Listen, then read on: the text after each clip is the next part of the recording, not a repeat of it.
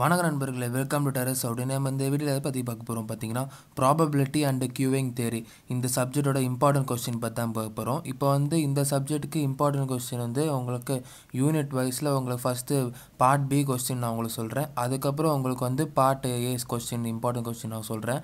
இப்போ part B question பார்ப்போம்.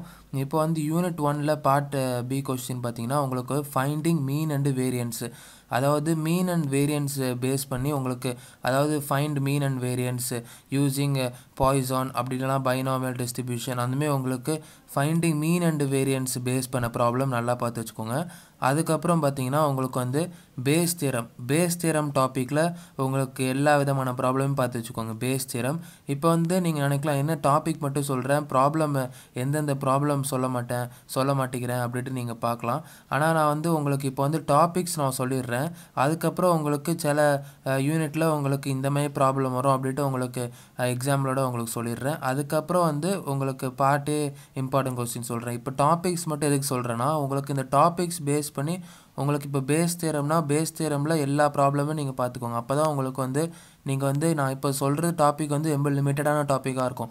அந்த லிமிட்டடான டாப்பிக்கு நீங்கள் நான் சொல்கிற அந்த ஒரு டாப்பிக்கில் நீங்கள் எல்லா ப்ராப்ளமையும் பார்த்தா தான் உங்களுக்கு நான் சொல்கிற லிமிட்டடான டாப்பிக்கு அவங்க எந்த கொஸ்டின் கேட்டாலும் நீங்கள் அட்டன் பண்ணுற மாதிரி இருக்கும். அதனால் நான் இப்போ யூனிட் 1 ஒரு 3 டாபிக் சொல்வேன். அந்த 3 டாபிக் நீங்கள் நல்லா படித்தாலே போதும், நீங்கள் கண்டிப்பாக ஒரு கொஸ்டின் எழுதிடலாம். அதாவது இந்த ப்ராபபிலிட்டி அண்ட் கியூவிங் தெரியல உங்களுக்கு யூனிட் 1னா ஒரு 3 இம்பார்ட்டன்ட் டாபிக், அந்த 3 இம்பார்ட்டன்ட் டாப்பிக்கில் எல்லா ப்ராப்ளமும் நீங்கள் பார்த்தீங்கன்னா போதும், நீங்கள் கண்டிப்பாக நீங்கள் ஒரு கொஸ்டின் யூனிட் 1லேருந்து எழுதிடலாம். அந்தமாரி நீங்கள் ஒரு யூனிட்லையும் எழுதிடலாம். இப்போ தேர்ட் டாபிக் பார்த்தீங்கன்னா உங்களுக்கு binomial, Poisson, geometric, uniform, exponential and normal distribution. இந்த டிஸ்ட்ரிபியூஷன் பேஸ் பண்ண ப்ராப்ளம் எல்லாத்தையும் பார்த்துக்கோங்க. இது உங்களுக்கு 2 மார்க்ஸ் வைஸாகவும் இம்பார்ட்டண்ட்டாக இருக்கும். அதுக்கப்புறம் உங்களுக்கு இந்த பார்ட் பிலையும் உங்களுக்கு இம்பார்ட்டண்ட்டாக இருக்கும். அதனால் நீங்கள் யூனிட் 1ல் இந்த binomial distribution, Poisson, geometric, uniform, exponential, normal, அதுக்கப்புறம் உங்களுக்கு இந்த பேஸ் தியரம், அதுக்கப்புறம் ஃபைண்டிங் மீன் அண்டு வேரியன்ஸு, இது 3 டாபிக் பேஸ் பண்ண ப்ராப்ளம்ஸ் பார்த்து வச்சுக்கோங்க. இப்போ யூனிட் 2 இம்பார்ட்டன்ட் கொஸ்டினில் பார்த்தீங்கன்னா உங்களுக்கு ஜாயிண்ட் டிஸ்ட்ரிபியூஷன், இந்த ஜாயிண்ட் டிஸ்ட்ரிபியூஷன் பேஸ் பண்ண ப்ராப்ளம் நிறையா வாட்டி கேட்குறாங்க. அப்புறம் செகண்ட் இம்பார்ட்டன்ட் டாபிக் என்ன பார்த்தீங்கன்னா உங்களுக்கு மார்ஜினல் அண்டு கண்டிஷனல் டிஸ்ட்ரிபியூஷன், அதுக்கப்புறம் பார்த்தீங்கன்னா சென்ட்ரல் லிமிட் தியரம். இப்போ இந்த 3 டாபிக் மட்டும் நல்லா தெளிவாக படித்து வச்சுக்கோங்க எல்லா ப்ராப்ளமும் யூனிட் 2ல். இந்த சென்ட்ரல் அண்ட் லிமிட் தியரம் இப்போ உங்களுக்கு அதாவது உங்களுக்கு இப்போ 12th கொஸ்டின் தான் யூனிட் 2 வருமா பார்ட் பியில். 12th ஏ பிட்டு 2 இருக்கும். ஏயில் அப்படி பி எழுதுகிற மாதிரி இருக்கும். அப்போ ஏயில் 2 சப்டிவிஷன் இருக்கும். அந்த 2 சப்டிவிஷனில் உங்களுக்கு சென்ட்ரல் லிமிட் தியரம் செகண்ட் சப்டிவிஷனில் கண்டிப்பாக வரும். இந்த ஜாயிண்ட் டிஸ்ட்ரிபியூஷன் அப்படிலாம் marginal and conditional distribution first சப்டிவிஷனில் இந்த 2 டாபிக்ஸில் ஏதோ ஒரு டாப்பிக்கில் உங்களுக்கு ஃபஸ்ட்டு சப்டிவிஷன் கண்டிப்பாக வந்துடும். அதனால் யூனிட் 2ல் உங்களுக்கு இந்த 3 டாபிக் பேஸ் பண்ண எல்லா ப்ராப்ளமையும் பார்த்துருங்க. ரொம்ப இம்பார்ட்டண்டான டாபிக் இந்த 3மே. அதனால் நல்லா தெளிவாக பார்த்து வச்சுக்கோங்க. இப்போ யூனிட் 3 இம்பார்ட்டன்ட் டாபிக் பார்ப்போம். யூனிட் 3 பார்த்தீங்கன்னா உங்களுக்கு drive the probability law for Poisson process and define. அதாவது இந்த கொஸ்டினாகவே உங்களுக்கு கொடுத்துருக்கேன் யூனிட் 3ல். இது ரொம்ப இம்பார்ட்டண்டான கொஸ்டினால தான் உங்களுக்கு அப்படியே கொடுத்துருக்கேன்.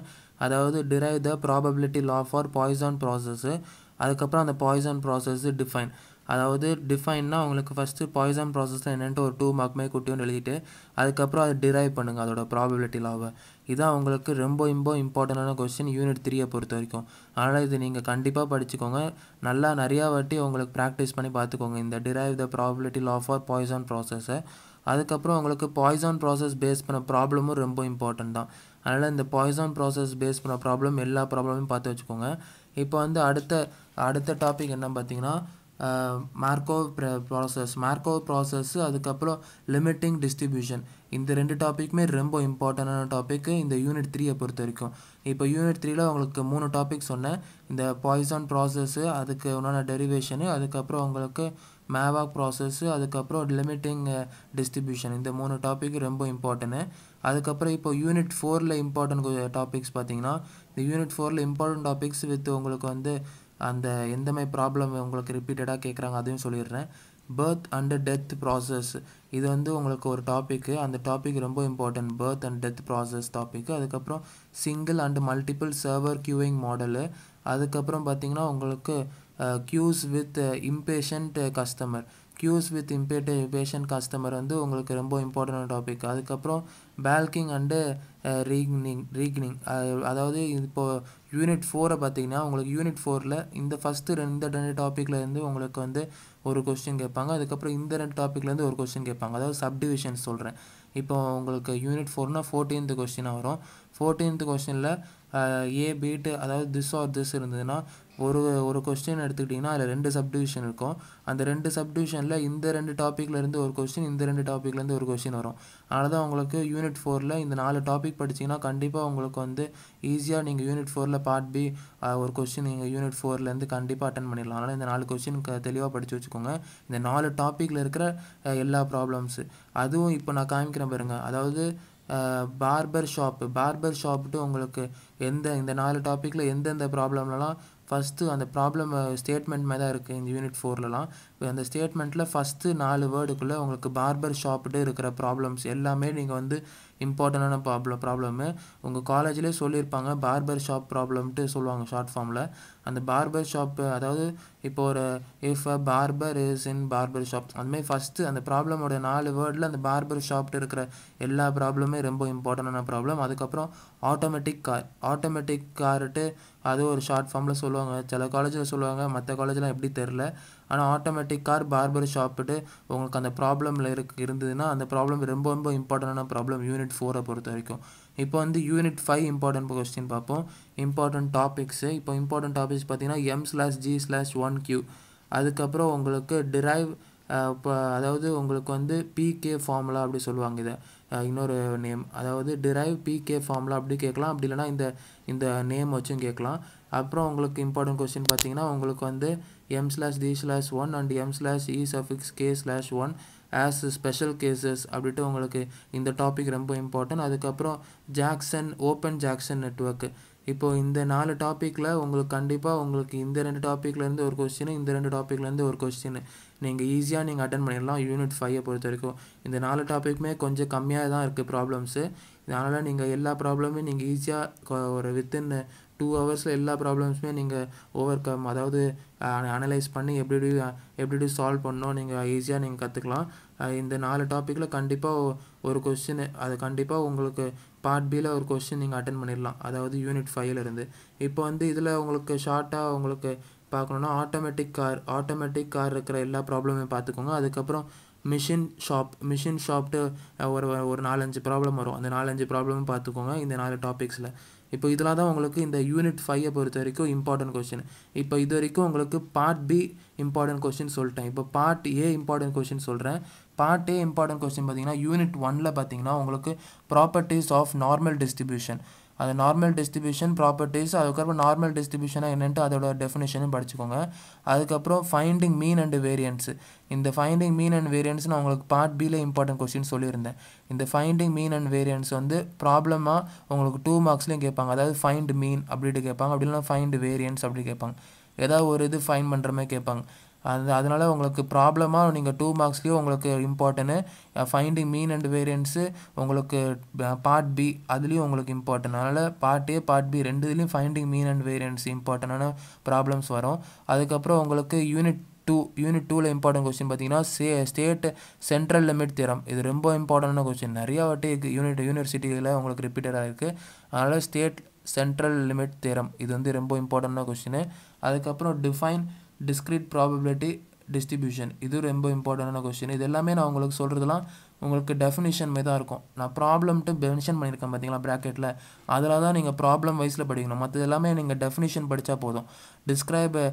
டிஃபைன் டிஸ்க்ரீட் ப்ராபபிலிட்டி டிஸ்ட்ரிபியூஷன், அதுக்கப்புறம் உங்களுக்கு டிஃபைன் கண்டிஷனல் ப்ராபபிலிட்டி, அதுக்கப்புறம் டிஃபைன் மார்ஜினல் டென்சிட்டி ஃபங்க்ஷன், அதுக்கப்புறம் கோவேரியன்ஸ் இது ஒரு தனி கொஸ்டின், அதுக்கப்புறம் ரெகர்ஷன் தனி கொஸ்டின், அதுக்கப்புறம் உங்களுக்கு ஸ்கேட்டர் டயக்ராம் இது தனி கொஸ்டின்.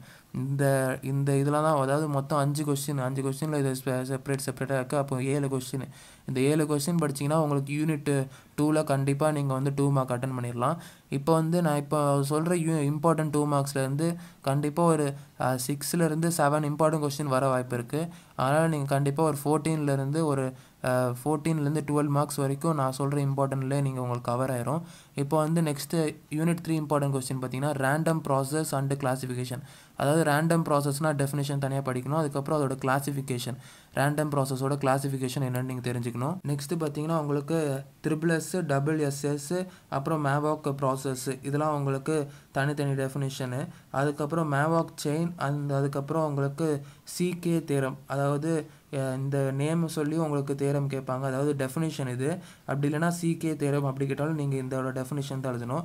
அதுக்கப்புறம் யூனிட் 4ல் பார்த்தீங்கன்னா உங்களுக்கு transient and steady state queuing.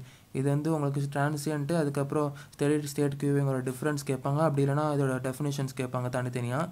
அதுக்கப்புறம் யூனிட் 4ல் பார்த்தீங்கன்னா பாய்சான் கியூ மாடல், இது பேஸ் பண்ண ப்ராப்ளம்ஸு. அதுக்கப்புறம் பாய்சான் கியூ மாடல்லாம் என்னென்ட்டு பார்த்து வச்சுக்கோங்க. அதுக்கப்புறம் பாய்சான் ப்ராசஸ்ட்டு நான் உங்களுக்கு பார்ட் பியில் உங்களுக்கு இம்பார்ட்டன்ட் கொஸ்டின் சொல்லியிருந்தேன்ல, அந்த பாய்சான் ப்ராசஸ் டெஃபினேஷனும் கேட்பாங்க. அதனால் அதுவும் பார்த்துக்கோங்க. அதுக்கப்புறம் பாய்சான் கியூ ப்ராசஸ், இதோட டெஃபினேஷனும் பார்த்துக்கோங்க. இந்த பாய்சான் கியூ ப்ராசஸ் அது மாடல் பேஸ் பண்ண பாய்சான் கியூ மாடல் பேஸ் பண்ண ப்ராப்ளம்ஸும் பார்த்து வச்சுக்கோங்க. பாய்சான் கியூ மாடலு அதுக்கப்புறம் பாய்சான் ப்ராசஸ், இந்த 2 பேஸ் பண்ண ப்ராப்ளம்ஸ் பார்த்து வச்சுக்கோங்க. ஆனால் நீங்கள் வந்து பாய்சான் ப்ராசஸ் பேஸ் பண்ண 2 மார்க்ஸ் வந்து நீங்கள் டைம் இருந்தால் பாருங்கள். ஆனால் பாய்சான் கியூ மாடல் பேஸ் பண்ண ப்ராப்ளம்ஸ் வந்து 2 மார்க்ஸில் ரொம்ப இம்பார்ட்டன்ட். அதனால் நீங்கள் கண்டிப்பாக பார்க்கணும். அதுக்கப்புறம் உங்களுக்கு யூனிட் 5 இம்பார்ட்டன்ட் கொஸ்டின் பார்த்தீங்கன்னா லிட்டில்ஸ் ஃபார்முலா. இது வந்து உங்களுக்கு ஒரு 4 ஃபார்முலா இருக்குது. அந்த ஃபார்முலா உங்களுக்கு 2 மார்க்ஸில் கேட்பாங்க. அதுக்கப்புறம் லிட்டில்ஸ் ஃபார்முலானா என்னன்ட்டு எக்ஸ்பிளைன் பண்ணுங்கள். அதுக்கப்புறம் உங்களுக்கு அதே தான் PK ஃபார்முலா. நான் இங்கே உங்களுக்கு அதாவது யூனிட் 5ல் பார்ட் பி கொஸ்டின் நான் உங்களுக்கு சொன்னல, PK ஃபார்முலா வந்து டிரைவ் பண்ணணுன்ட்டு, அதுக்கு வந்து பார்ட் பி கொஸ்டின் டெரிவேஷனு. உங்களுக்கு பார்ட் ஏ கொஸ்டினில் வந்து நீங்கள் அதோட டெஃபினேஷன் எழுதி அதுக்கப்புறம் அந்த டெரிவேஷனில் கடைசியாக ஃபார்முலா டிரைவ் பண்ணியிருப்பீங்களே, அதை வந்து நீங்கள் வந்து பார்ட் ஏல கேட்டாங்கன்னா அந்த ஃபார்முலா எழுதி நீங்கள் டெஃபினேஷன் பண்ணணும். இது பேஸ் பண்ண PK ஃபார்முலா பேஸ் பண்ண ப்ராப்ளமும் கேட்பாங்க. அதாவது இந்த நேம் கேட்டு உங்களுக்கு அந்த நேம் அந்த கொஸ்டினில் பார்த்தாலே அந்த ப்ராப்ளம் வந்து அது பேஸ் பண்ண ப்ராப்ளம். அப்படி இல்லைனா PK ஃபார்முலா அப்படின்ட்டு உங்களுக்கு ப்ராப்ளம் கேட்டாலும் இதை பேஸ் பண்ண ப்ராப்ளம் தான். அதனால் யூனிட் 5ல் உங்களுக்கு இந்த 2 பேஸ் பண்ண 2 மார்க்ஸு அதுக்கப்புறம் உங்களுக்கு டெஃபினேஷன் தான் கேட்பாங்க. இப்போ வந்து இதெல்லாம் தான் உங்களுக்கு இந்த ப்ராபபிலிட்டி அண்ட் கியூவிங் தேரியோட சப்ஜெக்டோட இம்பார்ட்டன்டான கொஸ்டின். இப்போ இந்த வீடியோ உங்களுக்கு பிடிச்சிருக்கோன்னு நம்புகிறேன். இந்த வீடியோ வந்து உங்கள் ஃப்ரெண்ட்ஸ்க்கும் ஷேர் பண்ணுங்கள். அதுக்கப்புறம் உங்களுக்கு தெரிஞ்ச ஜூனியர்ஸ்க்கும் ஷேர் பண்ணுங்கள். இப்போ இதுதான் உங்களுக்கு இந்த வீடியோவில் உங்களுக்கு சொல்லணும்னு நினச்சேன். நன்றி.